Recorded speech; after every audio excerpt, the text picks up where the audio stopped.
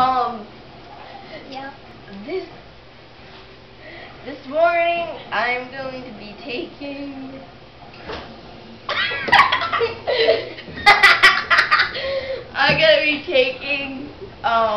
Toby, my custody gecko, to school. I just call it Toby now because that's what I call it. Yeah. I like that name. So the whole reason that I got Toby was because I'm doing a pet project in school where you need to get a lizard and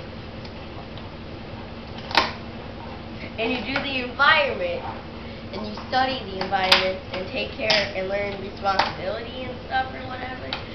So that's the whole reason I really got him, and that's what we're going to be doing in school. Every day I'm going to feed him and spray him down a few times. I have to leave him there during the week, but I'm going to bring him back during the weekend. And my mom is going to miss him when he goes down to school. But she was happy when I went to school. She's like, happy, oh yeah, you're going to be alone. But now that he's going, she's all sad. I don't get that.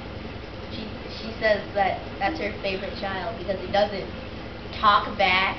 It lets her comb their hair. And even though it doesn't have hair, I don't know.